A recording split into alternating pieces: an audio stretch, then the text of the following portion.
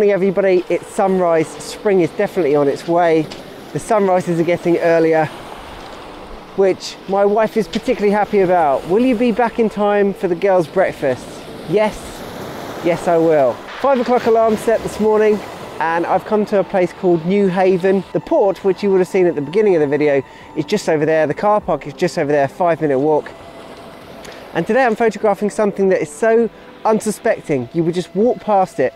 And that's because this only reveals itself at the right tide. At high tide, you can't see it at all. The secret to this location is coming at mid-tide, and today mid-tide clashes with sunrise, so that's perfect. And I've got very, very lovely calm conditions. This year in particular, I'm making an effort to get to my locations at least half an hour before the sun rises, because when you're doing something like long exposure seascapes, you don't actually need direct sunlight. You've got the sea reflecting the brightness of the sky, and I'm not sure if it's going to come across on camera or not, but some of the really rich, vibrant colours happen in the sky just before the sun comes up, or before after the sun has gone down. So it means less sleep for me, but I think it's important. Get to your location. I've been here before, about 5 years ago. I've got some photographs of this, but as always, I'd like to think I'm better at photography now than I was 5 years ago. Another thing I'm doing today, if you didn't already notice, this entire video is shot in widescreen, and you might have seen some of those crazy flares across the video. I've not added that in editing software afterwards. I'm testing out an anamorphic filter for the DJI Pocket. I'm not going to make this entire video about it, but I am shooting this entire video in widescreen. Do you like it? Is it over the top? Is it cool? This is not exactly a sci-fi location, but it does add a little bit of production value to your videos. Anyway, at the moment, the sun has yet to come up, and I think I've got about 10 or 15 minutes before the sun does actually show itself. I'm just getting in some long exposures of this. Let me show you what the scene looks like. It looks like some sort of sea defense.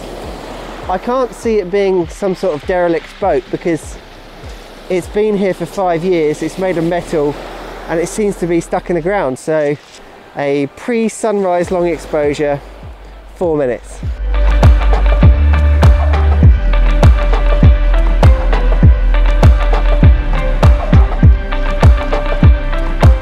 Yes, so here is the shot.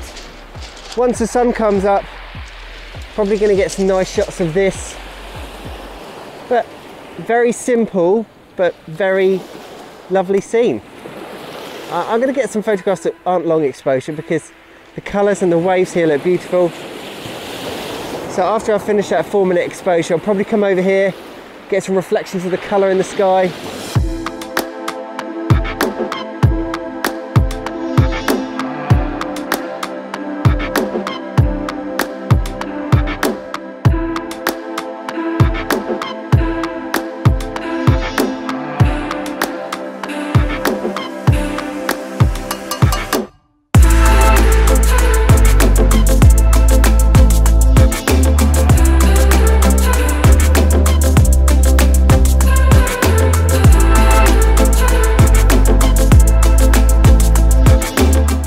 At the moment I'm just exploring different compositions. I've got some symmetrical, so they're bang in the middle, and the outside's kind of leading you into the post at the end. And I mean, there's not really much scope for different compositions. You could do landscape, you could do portrait. Initially I'm going to shoot into the sun to see how that looks. Maybe I could try an f/16 shot with a sun star. I'm doing long exposures, short exposures, and then I'm just shooting it from both sides. Just, if you do come to this location, just explore different compositions. At the moment, I've got a 6-stop freewell magnetic filter on the front, which is getting me a 13-second exposure at f/8.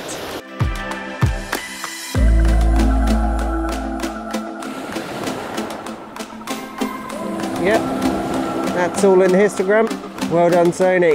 If you were to come here in the winter, you might get the sun poking up over here, or sunset. The sun's going to be setting over there. I remember editing the photographs that I took 5 years ago, and the one thing that I was absolutely ruining myself for was the fact that some of these metal columns were overlapping one another. So I'd say in terms of composition, when you find, you can see that that one is overlapping that one. So I'd say just keep on moving around until you get a composition where these posts are not overlapping. Yeah, that's what I'm paying close attention to when I'm lining up my shot here.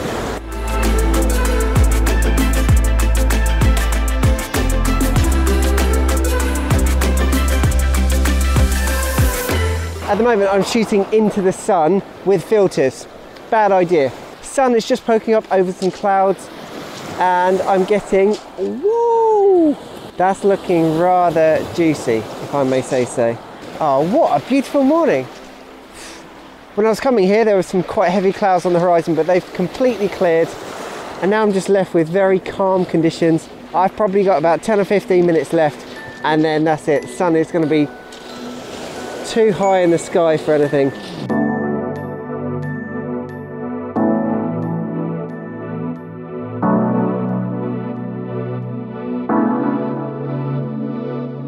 Okay, I decided against shooting into the sun now because it's 45 minutes after sunrise and just a bit too contrasty. But I think I've just taken my favourite photograph of the morning actually. So what I've done is I've got my camera tripod down here nice and low. So I've extended out the legs. That low angle where some of them are cutting through the horizon works really well. I think that might be my favourite shot of the morning actually. But yeah, I'm going to continue to mix up the compositions. I think it's almost time to head that way and see what else is in Newhaven.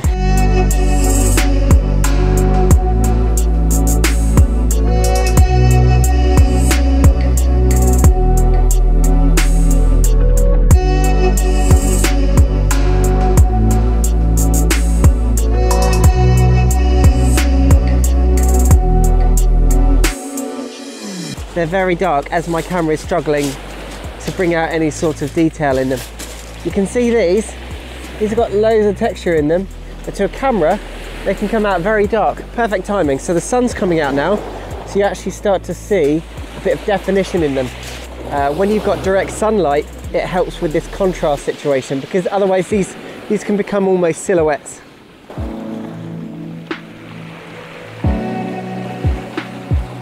I think we're done here.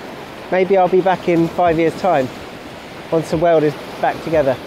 Okay, so I'm just making my way along the beach. It's some sort of nature reserve here, according to the signs. The composition that I was just photographing was just over there. And at the top of these hills, if I spin the camera around, Newhaven Fort. Newhaven Fort is at the top of there.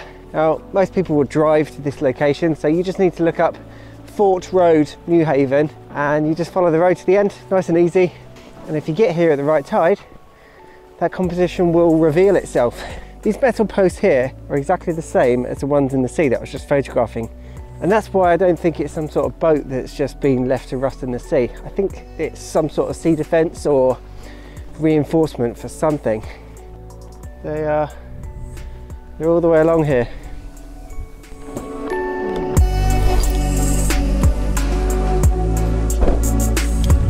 So I think what I'm going to do is I'm going to come back here another time at sunrise, at high tide. This will all be nice smooth water, probably a longer lens. That'll be your interest. The lighthouse at the end, you've got the sweeping arm. This location is also heavily photographed when there are storms.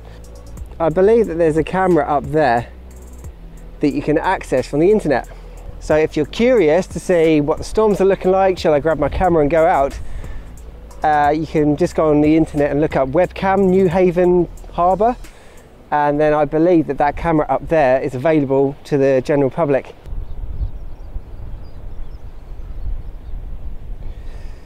So as you can see, there's clearly no access. There is definitely no access to the arm itself. Maybe that's the camera I was talking about up there, but you can clearly see we're not going any further on this arm. Now I've got a question for you. I'd like you to put an answer in the comments. Do you think I should continue to share my locations?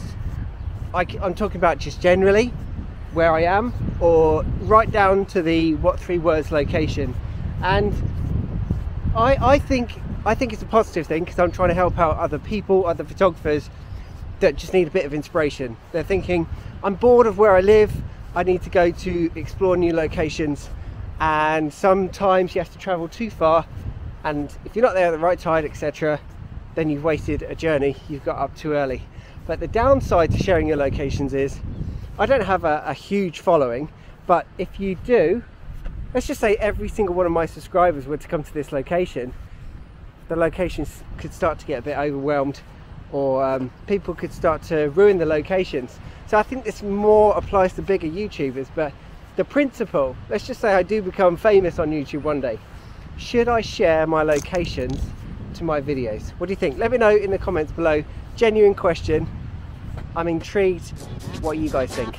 Okay, that's a bit of a random video. Hopefully you like this sci-fi edition of Ben Harvey Photography YouTube video. If you enjoyed this video, don't forget to like, subscribe, hit the notification bell, and I'll see you in the next video.